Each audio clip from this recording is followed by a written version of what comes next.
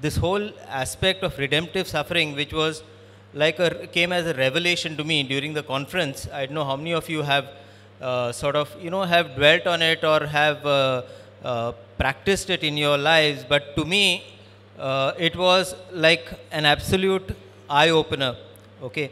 And since the time of the conference, since this whole aspect had really struck me a lot, I started practicing using the sacrificial beads. I don't know how many of you carry the beads with you, okay, but I've been carrying the beads along in my pocket, and it has really made a difference to me, and I'll tell you why.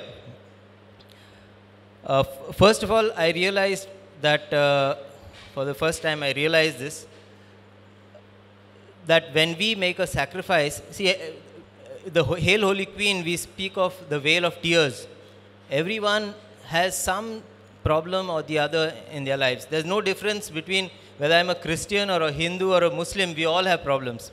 Okay, but what makes us different as Christian, or what makes us special, is that we offer this problem, this sacrifice to God.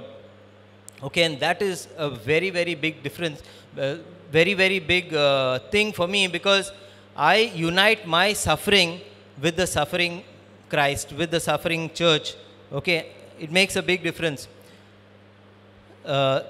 Second thing is regarding the beads.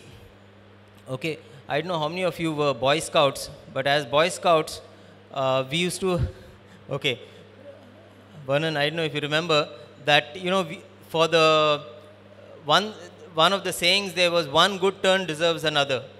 You remember that? Okay, and for that, we used to be, they used to tell us that you've got to tie a knot to your kerchief, so that every time you take out your kerchief, that knot reminds you of some good turn that you've got to do. Now, the sacrificial beads are something like that. And to me, it is special because, this cross is a little, it's slightly big.